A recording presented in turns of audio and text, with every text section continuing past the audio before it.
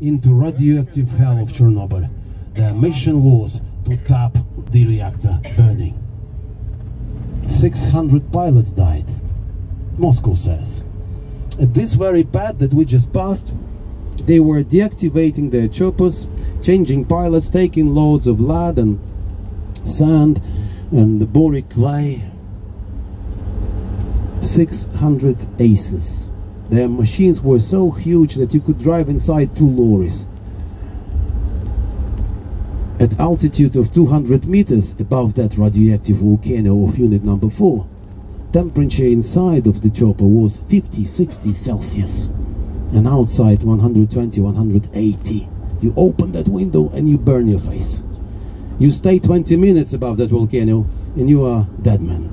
You get your dose.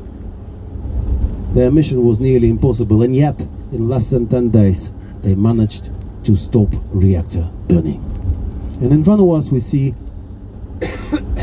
checkpoint, which was named after adjacent ghost village of Polishaki, Leliv. Checkpoint Leliv is gates to the 10-kilometer zone. I will step out to check us in and to talk in police into not checking our passports, and we